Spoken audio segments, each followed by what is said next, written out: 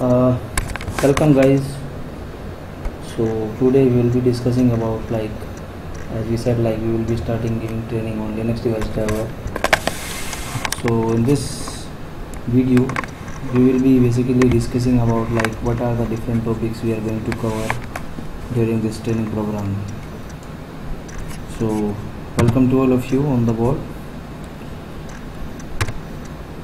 So this is our course outline. So these all topics are related to Linux device driver training program. Side by side we will be also discussing about kernel topics, so that I will cover in different slides. So first topic, as you can see, introduction to Linux kernel, in which we will be discussing about what is the Linux kernel architectures, what is the role of Linux kernel in Linux OS. So this is a chapter for the beginners who are very new to Linux, or they have some basic idea about Linux. So this is just to give brief overview to the people who wants to revise or who just wants to learn about the basic architecture of Linux kernel and Linux OS. In the second chapter we will be discussing about kernel configuration and build, how we can download the kernel from kernel.org, and how we can configure the kernel for different platforms, what are the options available for configuring the kernel.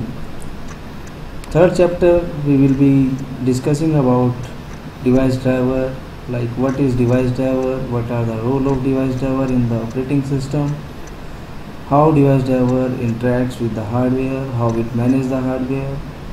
In the next chapter we will be discussing about what are modules in Linux device driver, and what exactly the modules mean, why Linux introduced the concept of modules, and what is the importance of modules in our Linux OS. And the next chapter we will be covering basic character driver, what are the basic component of a character driver, how we can write a basic character driver. So in this chapter we will be writing one skull character driver basically. In the sixth chapter we will be discussing about input output control, what is input output control, what IOPTLS actually means, how requests are passed from user space to the kernel space, how requests are handled in the kernel space, how we implement IOPTLS, and what exactly the use of IOPTL in the real scenario. In the seventh chapter we will be discussing about module parameters, how we can pass different parameters among multiple modules, and how to handle the external parameters in our drivers. In the eighth chapter we will be discussing about memory management in the driver, what are the different way of allocation or deallocation of the memory, and what are the uses of each type of allocation of memory, and what is the difference of each type of allocation of the memory. And after having this knowledge we can go to kernel debugging techniques. We will be learning what are the different debugging techniques possible in the market, what are the different debugging techniques available in the market, if there is any kernel issue or issue related to our driver. So after that we will be discussing about interrupt handling in the drivers, how we can handle the interrupt if our device is handling some interrupt or generating some interrupt. Then how we can write and handle for that in our driver, what are the various concerns writing in the driver, what are the things we need to handle, what are the things we need to think before writing an interrupt handler. These all things we will be discussing. After that we will be discussing about synchronizations in drivers.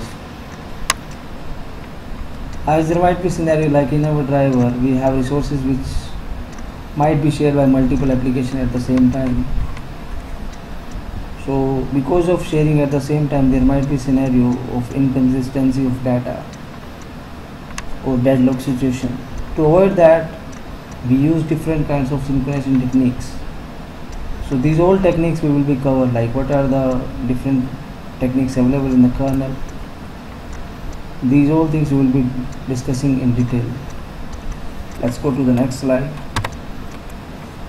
So in the previous slide, whatever we have discussed, that all was related to Linux device driver basic concepts, and as our driver closely interact with the Linux kernel, so it's must, I think, to understand what exactly the kernel subsystem is, and we should have basic concepts or basic knowledge about the kernel subsystems.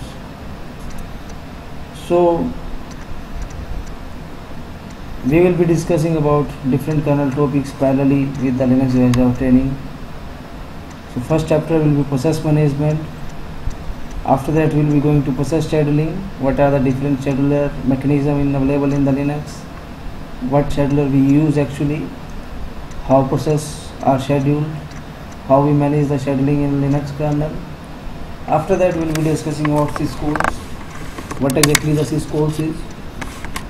How we handle it? And what are the role of syscalls in our system? And in the fourth chapter, again we will be discussing about interrupt handling, like what are top half, what are bottom half, what are the different techniques of each. And after that we will be discussing on memory management, like how memory are shared between user space and the kernel space, what are the different mechanisms available, how kernel manage the memory internally, what is space table. The old concept we will be discussing about in this chapter. After that, in the next chapter we will be discussing about kernel synchronizations. As I already said in the last presentations, kernel provides us various ways of synchronizations, so that all concepts of synchronization we will be discussing about this chapter. And after that, the last topic is kernel timers, like what are the various timers available in the kernel, how we can put a delay in our drivers, what are the various ways of having delay in our process, and all these things. So we'll be discussing about all these concepts in kernel topic discussion. So after completion of this training, we will be having basic knowledge about Linux device driver and Linux kernel. So we will be prepared to understand any of the driver, or we will be prepared to get expertise of any of the driver. So at the end of the driver we will be discussing about two multimedia driver. One is Android camera driver, another thing is HDMI 1.3a drivers. So we will be discussing about Android camera architecture from application layer to our hardware layer. In HDMI also we will be sharing like what exactly the HDMI 1.3a, what are the mechanism is used for transferring the data from source to sink, what are the structure we maintain. The all things we will be discussing in this HDMI architecture presentation.